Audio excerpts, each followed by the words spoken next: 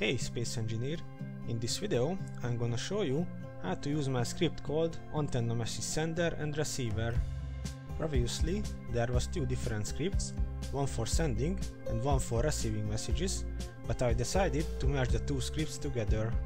The new script is available as the updated version of the receiver script. If you are not here from the Steam workshop, then you can find a link to the script in the description. But let's not waste any more time and get into the tutorial. With this script, basically you can do two things: start or trigger timers and write text to LCDs remotely. I'm gonna use this rover and this small platform behind me as an example to how to set up and use the script. In this case, the rover is gonna be the sender side and the platform is gonna be the receiver side. First, add the programmable block to the receiver end.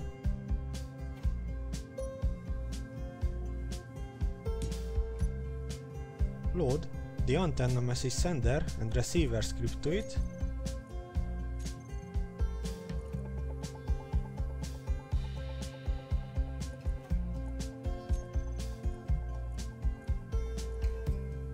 Click check code. Press OK, then use the start as argument and run the script. This will start the listening sequence where the script checks for new messages in every 100 game ticks, which is around 1.3 seconds. Note that somewhere on the grid you should have an antenna as well in order to receive messages. You doesn't have to add it to the script, it just has to be there. Now open the custom data and search the address of this block.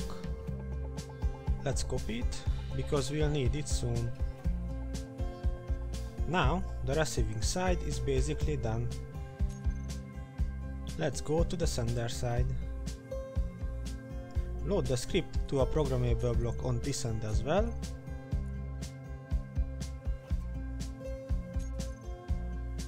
Check code.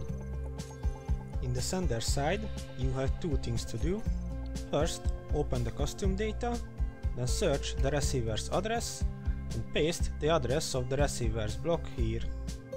This will tell the script where to send the messages. The script can send a message to only one address at a time, but it can receive any number of messages from different senders. To apply the changes to the custom data, use the refresh command. Next, the sender side also needs an antenna, but to send a message you have to actually add it to the script. To do that, add the /transmitter/ tag to the name of the antenna, then use the refresh command.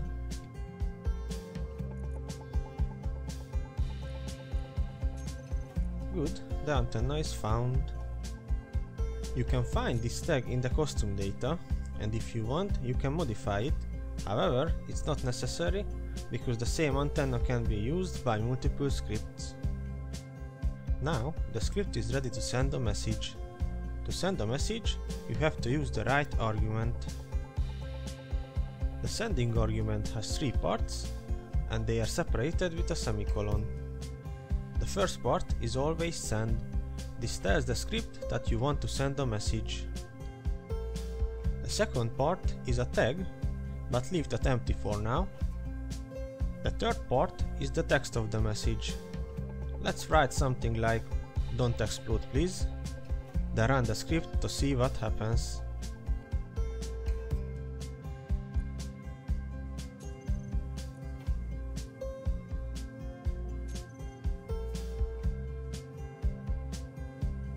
As you can see, the receiver got the message. If you are not seeing the message here, then you might be too far. Remember, we are sending the messages through antennas, so you can only receive a message if the sender side's antenna has enough range to reach the antenna on the receiver side. So we got the message, but how to use a timer or LCDs with the script? Well, that's what the tag part of the sending argument is for. If you add the tag to the message as well, then the receiver will look for blocks with that tag in the grid and will try to use them. Let's place an LCD, then add the /test/tag to its name.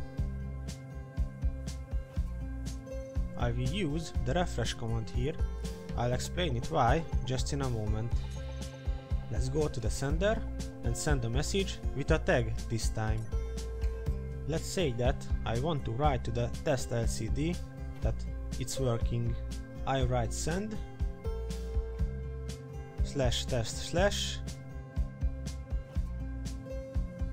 and it's working. Run it.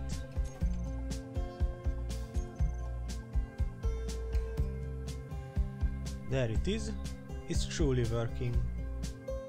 What happened here is that the receiver got the /test/ tag with a message, so it located blocks with that tag and saved them to its memory. This is to increase performance, since finding blocks is a relatively performance-heavy operation. If I send another message with the same tag, then the script will know that there are already blocks with that tag in its memory and will not search us for blocks this time.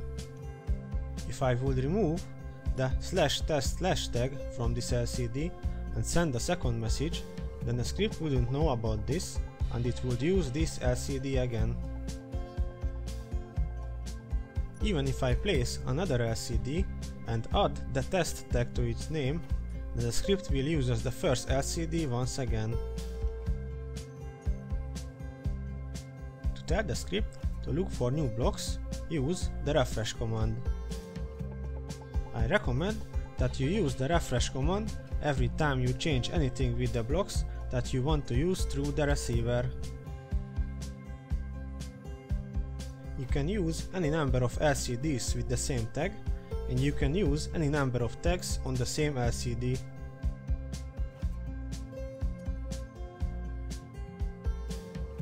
But let's continue with another example. Let's say that I want to open this hangar door from the rover. To do that, I will use a timer block. First, let's make a group from the hangar doors. Then, add the timer, set up actions, find the group, and add it with open close. Add the /hangar01/ tag to the name of the timer. Refresh the script. And now, if I send a message with the hangar01 tag, then the receiver should find the timer and trigger it.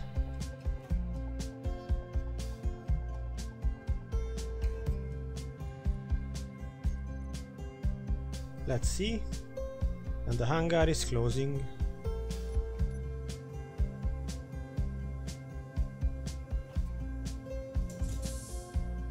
And now, if I send another message, then it should start to open. Nice! You can send a message from a cockpit as well. If you add the script's programmable block to its toolbar, you choose Run, then you write the right argument.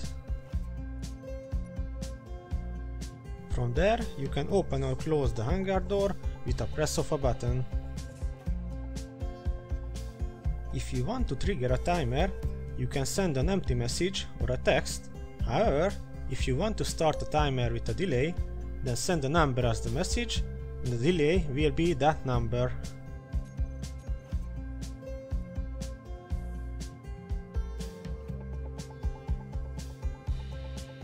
Just like with the LCDs, you can use any number of timers with the same tag and any number of tags on the same timer.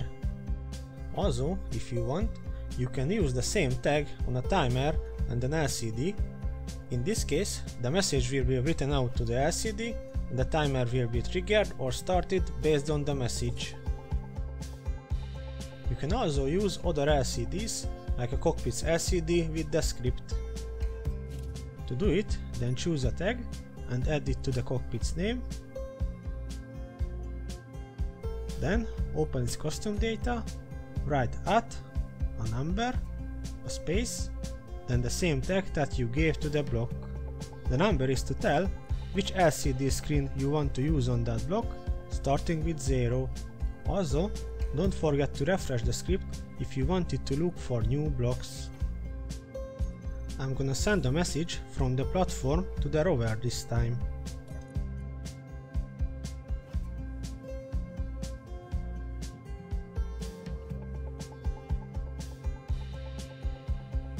Obviously, it's not gonna work because this script hasn't been set up for sending yet, and the rover script is not listening for messages. If you remember, for sending, you need to set up two things.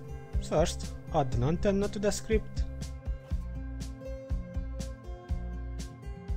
Second, you need the address of the receiver.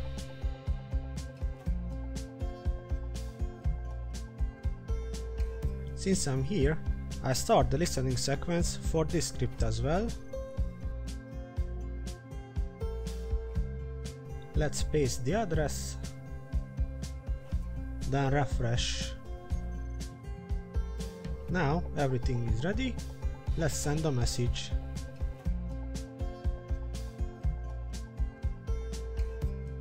Is it working? Well, it is. Actually, you can use multiple screens in the same cockpit if you add more text to its name and set up the custom data accordingly.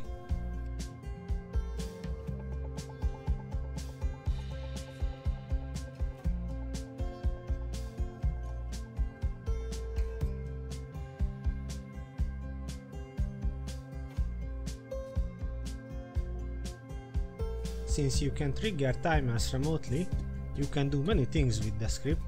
It's on your imagination, what can you come up with?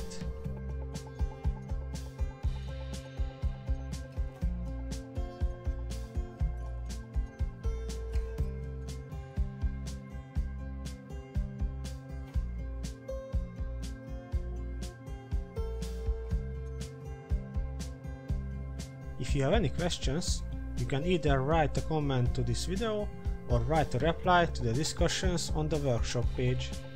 As for this video, I'm signing out.